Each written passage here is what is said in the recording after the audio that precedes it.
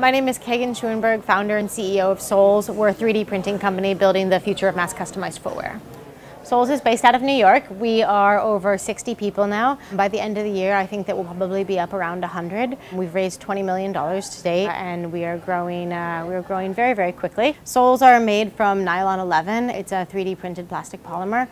It's flexible, it's elastic, it's designed to be custom underneath the person's weight. So each and every pair of soles is not only unique to the person's individual like foot morphology, but also responsive so that it's not going to just collapse or be too rigid under their foot. They are then finished with an antimicrobial coating, and they get various foams and leathers to make them really plush and comfortable. So how SOLS works is super simple.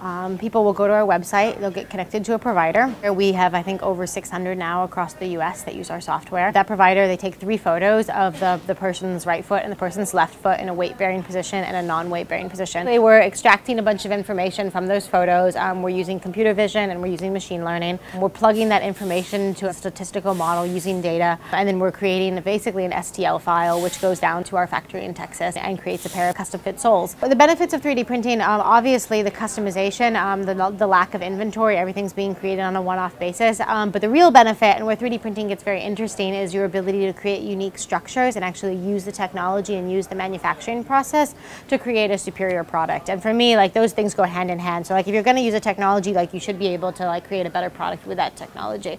And for us, what that means right now is we've designed and engineered this really interesting heel cup area where we have a responsive 2-layer flex zone under the heel of the sole. And we've actually worked with biomechanics labs testing that, and we understand that we get an energy return of that of 70% from that structure. And that structure is unique and generated for every individual person and their associated weight, which means when you're stepping on it versus me versus anybody else, it's mimicking and it's responding and it's working with you to actually make the process easier, to make it easier to walk or to run, and sort of move you more fluidly throughout the day.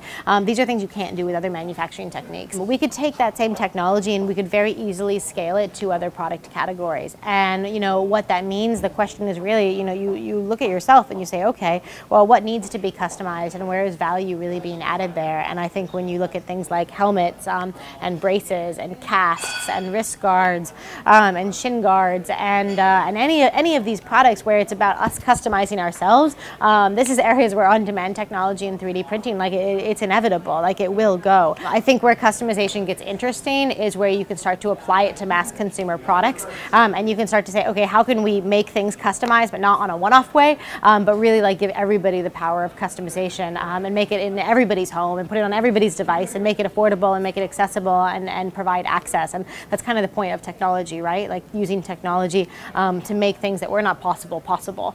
And if we can do that with 3D printing, and if we can do that with SOLS, and I think that's the beginning of sort of a new kind of product development that hopefully will inform the industrial designers of the next couple of decades.